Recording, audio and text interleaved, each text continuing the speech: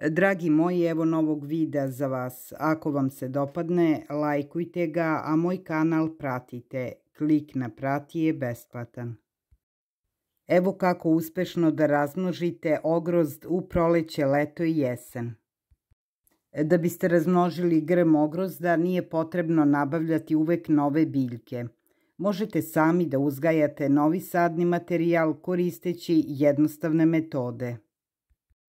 Ova biljka ima sposobnost brzog ukorenjivanja. Izdanci čim se pospu zemljom započnu brzo formiranje adekvatnih korena. A evo kako se razmnožava ogrozd. Ogrozd se razmnožava sadnjom semena, deljenjem grma, reznicama i raslojavanjem. Razmnožavanje ogrozdama reznicama vrši se samo kod mlađih grmova koji nisu navršili 10 godina. Pre sečenja reznica nemojte navodnjavati grmove. Ogrozd može da se razmnožava zelenim i poludrvenastim reznicama. Zelene reznice se ukorenjuju leti. Najbolji period za ukorenjivanje je mesec juli. Zelene reznice je najbolje uzimati ujutru, izabrati nekoliko zelenih grana dužine do 20 cm, a svaka mora da ima najmanje 8 čvorova. Pre toga pripremite smešu od peska i treseta u jednakim razmerama. Ova kombinacija omogućava stvaranje dobrog pristupa vazduha i ventilacije. Sve reznice tretirajte razblaženim rastvorom kalijum permanganata. Zatim reznice potopite u hormon rasta ili u cimet da stoje 1 dan. Nakon toga isperite reznice toplom tekućom vodom i posadite ih u male posude. Posude pokrijte folijom da se reznice brže užile. Kada se reznice užile, sade se na otvoreno tlo. Sečenje poludrvenastih reznica može se vršiti u proleće i jesen. Iseći reznice u jesen ili proleće sa vrhova zdravih grana, a njihova dužina ne bi trebalo da prelazi 15 cm. Tretirati reznice stimulansom rasta. Reznice svo vreme držati u vodi u kojoj je dodat hormon rasta i one će se užiliti. Ove reznice sadite na otvorenom pod uglom tako da će se korenski sistem formirati mnogo brže.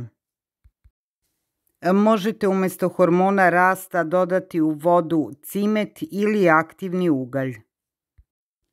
Postoji jedno pravilo, reznice se žile u vodi u tamnim posudama. U posudi mora biti 2/3 vode.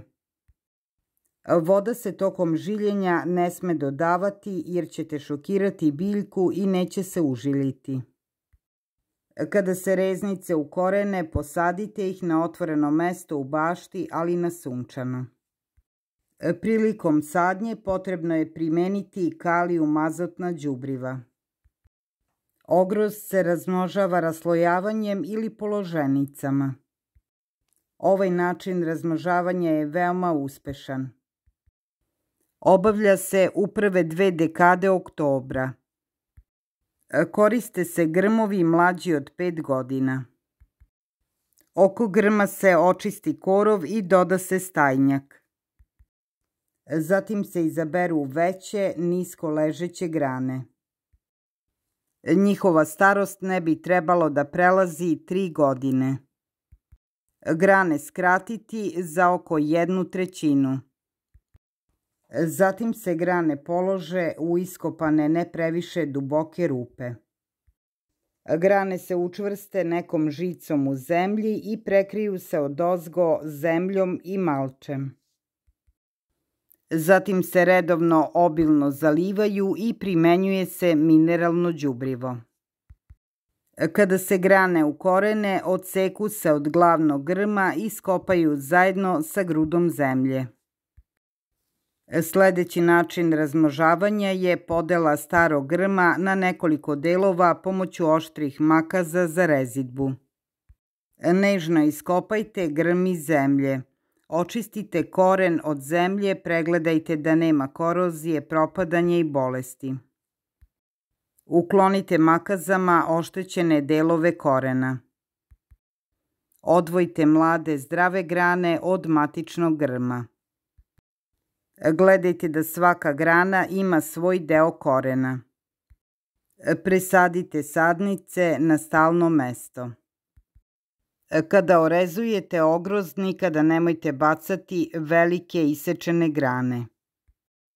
Izvršite prolećnu rezidbu starih prevelikih odrvenelih grana. Izaberite najveće među isečenim granama, skratite za 1/3 i pobodite u tlo.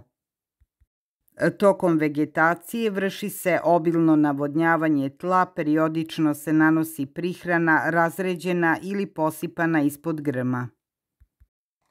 Kada novi izdanci dostignu visinu 20 cm, grana se sadi u zemlju. I na kraju razmnožavanje ogrozda semenom. Razmnožavanje semenom će vam omogućiti da dobijete novu sortu ogrozda. Takve biljke ne zadržavaju svojstva matičnog grma. Da biste razmnožavali ogrozd pomoću semena, potrebno je da sakupite seme iz velikih zrelih plodova.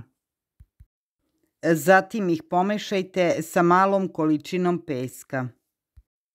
Smeš usipajte u drvenu kutiju. U kasnu jesen iskopajte rupu od pola metra, stavite kutiju u nju i pospite je zemljom 20 cm. Kada seme tokom zime prođe hlađenje ili stratifikaciju, izvadite kutiju iz zemlje.